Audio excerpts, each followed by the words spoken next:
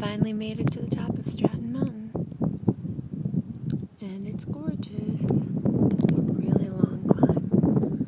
I was very, very hot and not actually feeling that well, kind of dehydrated, but I got up, have some new water, and this breeze feels pretty together. Clouds are gorgeous.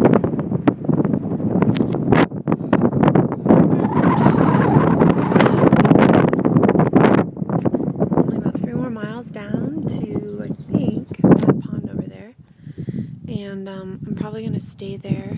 Actually, it probably isn't that pond. I bet it's closer. It's a 3-mile climb downhill. Awesome. Oh my god, those clouds are really pretty. So I'm doing a short day because it's supposed to thunder and lightning pretty strong tonight, and I want to be in a shelter, and I have to go in town tomorrow to get a package, so the place that I need to check in, probably I can't get in until about 1, so that will give me about 10 miles to do into town tomorrow, so that's the plan. And yeah, I'm really excited about this view and this breeze, but even, I mean, compared to yesterday, there's not nearly as much of a breeze as there was on that other fire tower, so it's definitely a little more stale air today, which I could tell. That climb was really, really hard on me, even though it wasn't even that. I mean, it got steep at the end, but not anything too crazy. So, yeah.